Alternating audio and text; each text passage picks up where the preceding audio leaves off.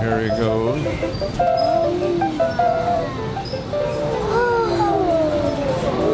Yay! How about that? That something from the late 1700s could captivate today's youth seems as miraculous as the device itself. This elaborate wind-up machine called an automaton, which writes and draws, is in many ways a mystery, even centuries later. The more you watch it, the more you realize how little you actually know. We are winding the spring up. Just like you'd wind up a clock. Yeah. Charles Penniman, the caretaker of this automaton at Philadelphia's Franklin Institute, explains that back when automata were built, trade secrets were common and were lost when the artisan died. This automaton had been damaged in a fire and was in pieces when the museum received it back in 1928.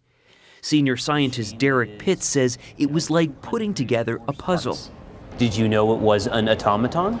We had some idea that it was some sort of mechanical, automatic device, but we had no real idea of its true nature until a machinist working here at the Franklin Institute decided to put it all together.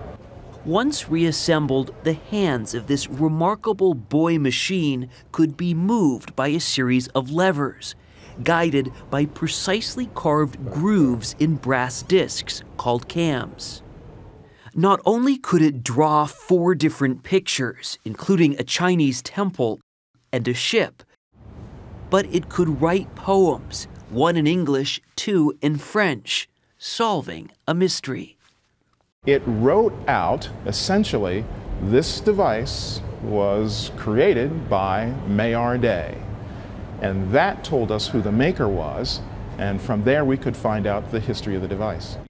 Hundreds of years ago, automata were created by watchmakers, almost as a way to brag and show off their abilities.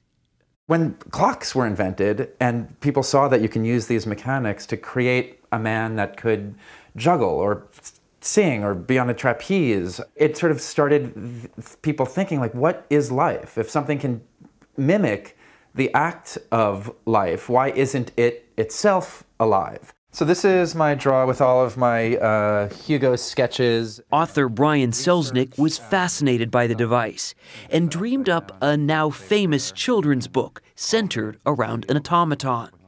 For research, he went to see the one in Philadelphia. I imagined a kid climbing through the garbage and finding one of those broken machines and trying to fix it. And that boy became Hugo, and that's where the whole story really began. Selznick's story became a 500-page tale that doesn't look or read like a typical children's book. Much of it unfolds in a series of pencil and ink drawings that Selznick created in the studio of his Brooklyn apartment.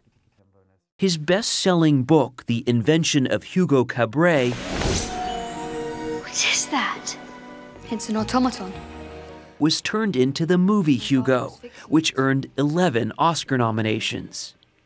So this is the very first sketch that I had for the metal grate that ended up being built for the movie. In the story, Hugo lives behind the grates of a 1930s Paris train station. He hopes that fixing his automaton will reveal an important message, just as it did with Maillard's. Have you seen increased interest in automata since the movie, Hugo? Yes, we have. Jerry Ryder maintains this collection of automata at the Morris Museum in New Jersey. And in the late 1700s was one of the most fascinating times with the most complex pieces. The museum has around 120 automata from the late 18th and early 19th centuries. And once he starts, he sort of teases the pig with a truffle. Ryder demonstrates one called The Pig and the Peasant, where everything from the toes of the peasant to the pig's tongue moves. They were adult luxuries meant to be a decorative art in your home, which they still are today with some collectors. The machines were even used by magicians. He's actually been performing the same illusion for just about 100 years now. Doesn't get old, huh? Ooh, so he's lost his head, and the head appears. In the fantastic world of automaton, Derek Pitts says Meyer Days stands out. There had been a number of automata made, but none of this caliber. This represents the pinnacle of this kind of work. They are rare curiosities to be had, and we're fortunate to have one here. A rare, old-fashioned curiosity, finding a modern-day rebirth.